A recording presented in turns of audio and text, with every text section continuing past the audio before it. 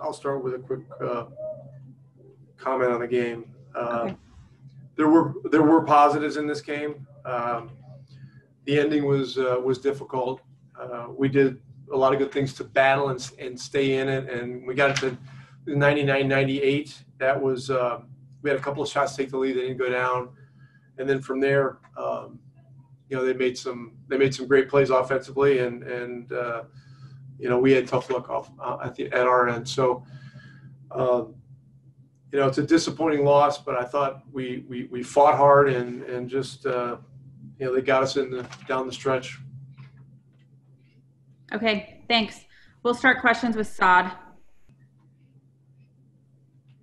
Hey, Rick, how important was it just to get that production from KP, not only the whole game, but especially that stretch there early in the fourth quarter when Luka was out to where he could not only sustain the game but also help bring you guys back?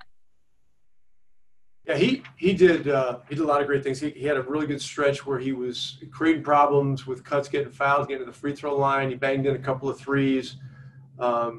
Activity was really good, and so that's a big positive. And then he did get tired, and it was clear the right time to get him out and get him a blow. But look, he's worked extremely hard. That's been well documented. And he did a lot of really good things in the game. Okay, next up is going to be Isaac Harris, Mavs.com.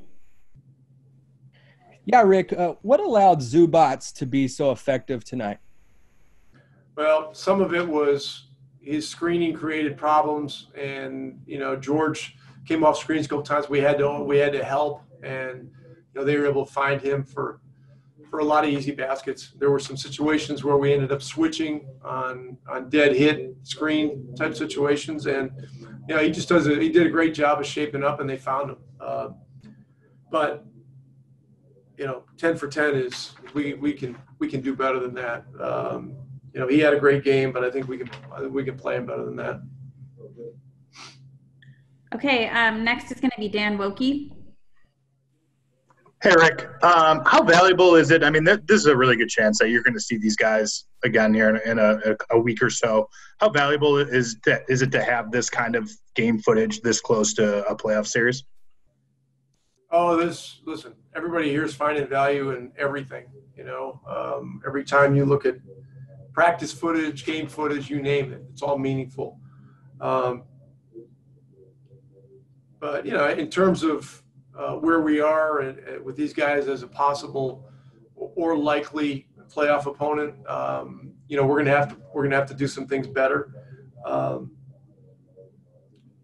They were able to only turn the ball over 8 times. We only turned the ball over 8 times. So from that standpoint, it was a very efficient game. But they kind of went through us and jumped over us too many times, and I know we can do better in those areas. Okay, next up's Eddie.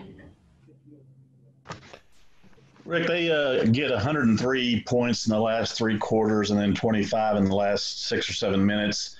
Obviously, they're a good offensive team, but what was going on defensively that let them kind of go off there?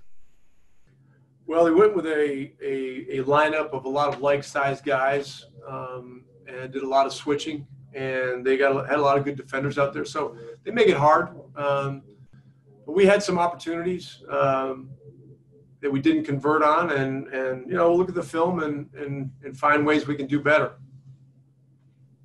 Okay, we'll have one more. This is from Tadeja. I hope I'm saying that right. I believe she's Slovenian.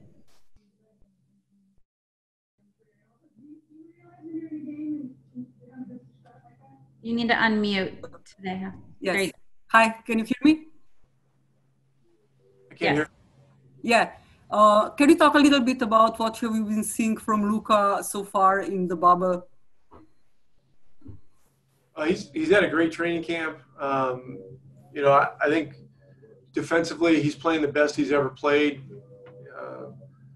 And from a leadership standpoint, he's our leader on the floor. He's been terrific. Look, we know statistically that he's going to produce a lot, but ultimately, the number one thing with him is winning. And so I know he won't be happy with this game today, even though he had a lot of points and so forth. But I see just continued improvement in his game in all areas. Thanks, Rick. We'll talk to you tomorrow.